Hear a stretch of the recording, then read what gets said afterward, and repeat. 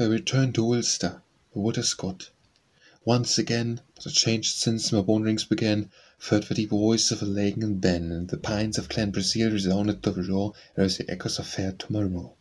Alas, my poor bosom, and my shouldst for burn, with scenes of my youth can and raptures return, can live the dear life of delusion again, that flowed from these echoes first mixed with my strain? It was when that around me, for poor and unknown, high spells of mysterious enchantment were thrown. The streams were of silver, of diamond with dew, the land was an Eden, for fancy was new. I'd heard of our bards, and my soul was on fire, and rush of their words and the sweep of their lyre. To me it was not legend, nor tale to the ear, but a vision of noontide, distinguished and clear. Was she, too, a phantom, the maid who stood by and listened my lay, while she turned for mine eye?